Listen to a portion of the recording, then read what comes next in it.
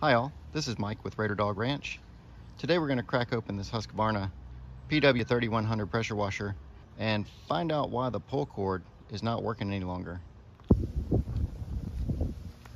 Last time I was using it, I tried to restart it after giving it some cool down time, and I heard a pop, and you can see it's not twisting the engine anymore. I'm just getting this free spinning thing when I pull the rope, so we need to crack it open and figure out why. So there's 3 screws here, here, and here that remove this top cover. When I first took it apart, there was a white gear right here and a couple of little teeth that come out. They call them pawls, and there's a friction plate here. Well, that's what broke, and the problem is they make that plate out of plastic. So if you pull on it a few times, maybe a little too hard, then that plastic can break. There's a little key that goes in here. I'll show you all that on the new part when we open it up. But it's really kind of the weak spot in the design. Everything else is metal, and you can see, it's probably got about 3 years of use on it. It's in decent shape, but not great shape. But that was definitely the weak link with no electric start. This is a Briggs and Stratton engine. Here you go, Briggs and Stratton EXI 875. The model number on it is a 12P2. So I did a lot of research on YouTube to determine why, or if I could get that friction plate replaced. And for this particular Briggs and Stratton model, it doesn't look like they offer the friction plate only. You have to replace the entire recoil section. So that would be this entire piece. I got mine off Amazon for about 30 bucks.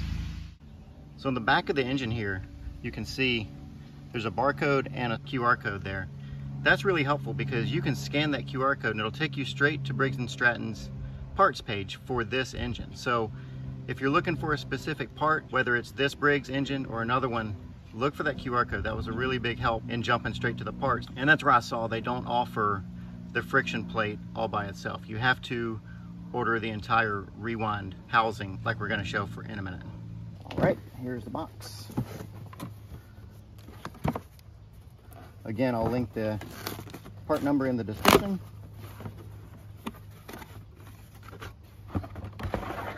It's the entire housing. And you can see here, this is the friction plate I was talking about. So this plate broke. This pin, I pulled this pin out once this pin broke. And it has these little, I don't know if you can see this, there's these little gears underneath here. These gears open up when you spin it. I'll show you. So when I see those gears open up, these gears are going to grab the engine and spin the engine. So off your force, that is going to start turning the engine, and hopefully you'll get a spark and it'll start up. So if you think about it, the entire compression and force of the engine is being held against these little plastic parts. You can imagine that's not going to last over time. It would really be nice if Briggs would replace these little plastic parts with metal, and some of these engines could last a really long time. But if you watch my channel, then you'll know how to replace it. And rather than buying a $300 pressure washer, you'll buy a $30 part. So the good news is this is literally a bolt-on replacement to fix this problem. The bad news is they could have made it easier for us if they would just let us buy the friction plates directly. So this is, I can see this is kind of a universal fit because it's got some other holes in here that we're not going to be using. We're only going to need these 3.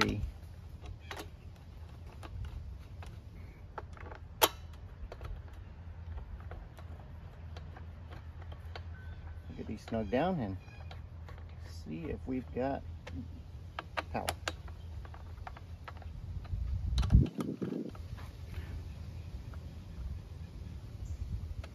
There we go. Okay, let's see what we got.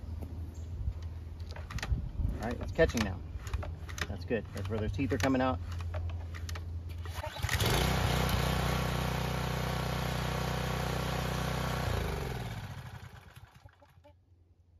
So there you go.